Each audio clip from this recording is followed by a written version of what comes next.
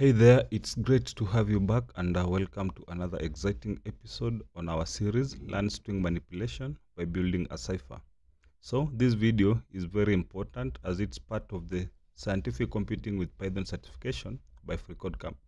So for those joining us for the first time, don't forget to hit the subscribe button and stay updated on our coding journey. To catch up with our progress and to get a better grasp of the workflow that we have done so far, check out the previous videos using the link, the card on the top right corner of this video to be updated on what we have covered so far. And to all the returning viewers, hi and welcome back. In today's video, we will be doing more and taking an in-depth look into functions in Python and how they can be manipulated in different ways. So with that said, let's get started. On our previous video, we did up to step number 50, meaning on this one, we'll pick it up from step number 51 all through to step number 60. So let's get started with step number 51, and it reads, to execute a function need to be called or invoked by appending a pair of parentheses after its name like this. This is the syntax. At the end of your code, call your Caesar function, pay attention to the indentation. So if you remember earlier on, we created a function which is known called Caesar, and we indented all the code that we had previously to be inside the function. So to make the function work or to invoke it, we need to call it by calling the function name followed by the parentheses. So let's do that down here. And pay attention to the indentation. So the function should be called at the beginning of the line. So let's check our code to be sure that everything works correctly. And as you can see, we have called the function in a proper way. So let's proceed to the next step. And that's step number 52. Now you should see an output again. As you can see on our console on the right side here, we have an output already. Although this approach works, it doesn't significantly enhance the code's reusability. Repeatedly calling your function will result in the same outcome. However, functions can be declared with parentheses to introduce versatility and customization. So, to declare functions with parentheses, this is the syntax that is used, where we have the def keyword followed by the function name, and inside the brackets is where we add the two parentheses that will be passed within the function, followed by the block of code that we want. So parameters are variable that you can use inside your function. A function can be declared with different number of parameters. In the example above, param1 and param2 are parameters. Now on to the task for this challenge. Modify your function declaration so that it takes two parameters called message and offset. So this is our function name. So what we need to do is inside the function name, inside the parentheses, we need to add two parameters, which are message and offset. So let's do that. Message, comma, offset. And let's check our code to be sure everything. And it seems we need to correct the spelling of offset. And let's check again. And it passes. So let's proceed to the next challenge, and that will be step number 53. So inside your function body, rename the text and shift variables to message and offset respectively. So basically this step requires us inside the function here, everywhere or whenever we have the text and shift names, we need to rename them to be message. Where we have text, it should be renamed into message, and where we have shift, it should be renamed into offset respectively. So the easier way to approach this is like we are going to begin at the top of the function, moving downward the code block so that we don't miss a step. So we will be looking for, here is our first encounter with text, so we should replace it with message. As we move down, we are looking for text and shift.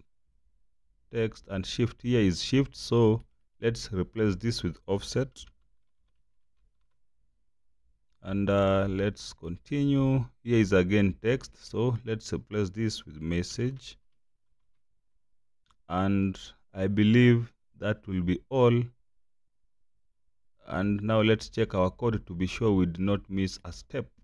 And as you can see, everything was correctly.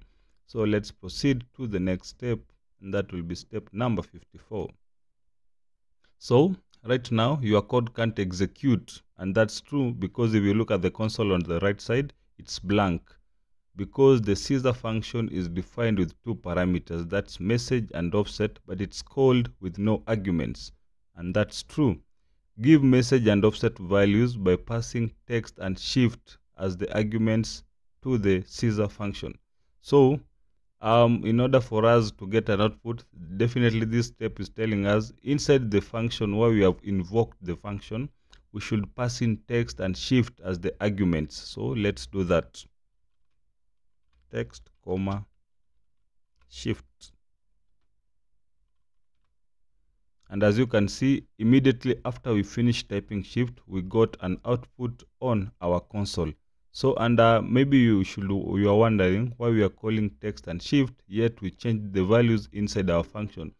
Well, the main reason we are doing that is because at the top here, we still have the two names, the two variables still unchanged, and that's the reason why we are getting the output. So let's proceed to the next step.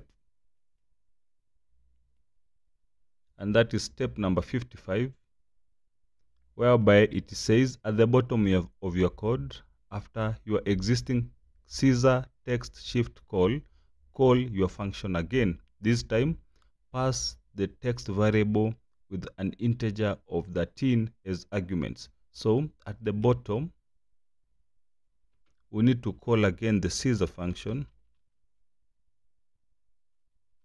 and inside the function, we need to pass into arguments, that's text and integer 13 as the variables. So let's check to see if we have done it correctly, and it seems we missed a step.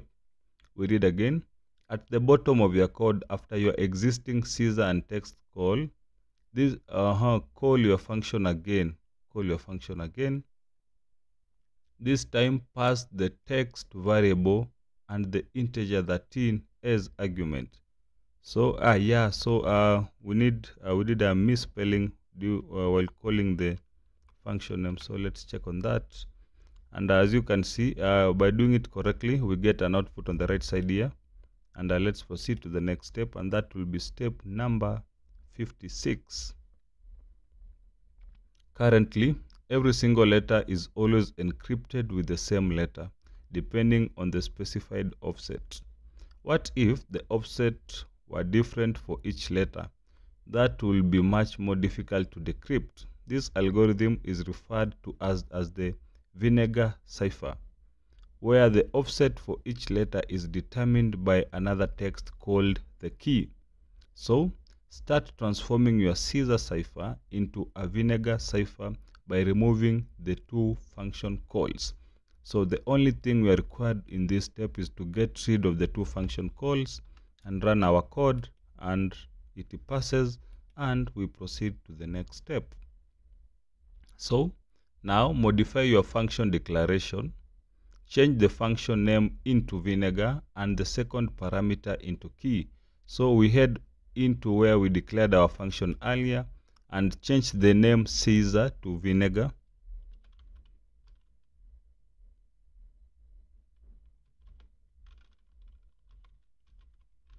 And the second parameter, which is offset, into key. And let's check our code, and it passes. Let's proceed to the next step, which is step number 58.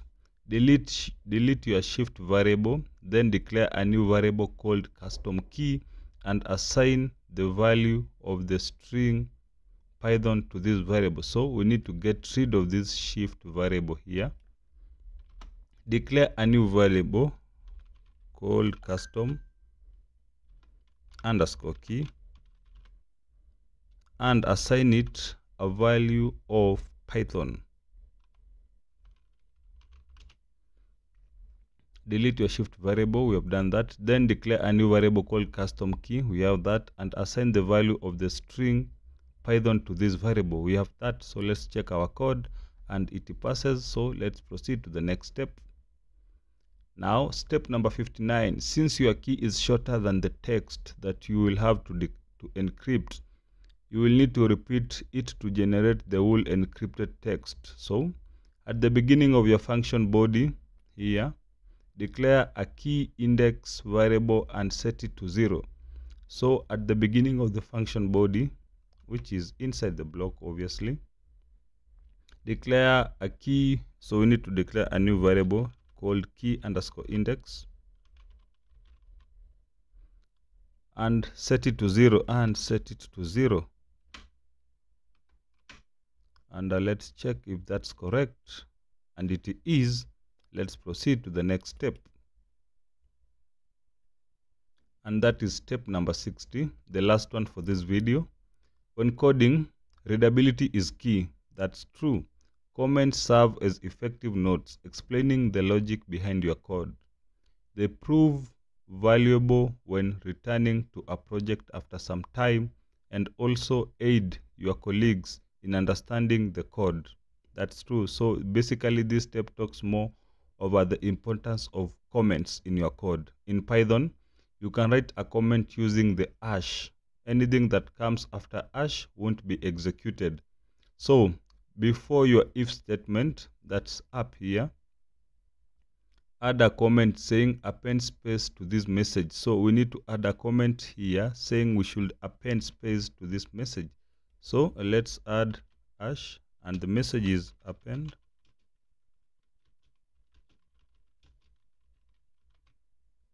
And let's check our code to be sure everything works correctly, and it does.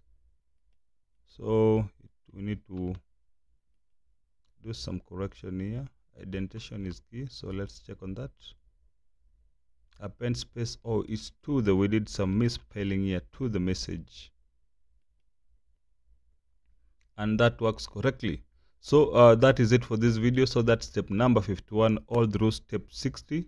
So in the next one, we will continue from step 61 through 70. See you in the next one.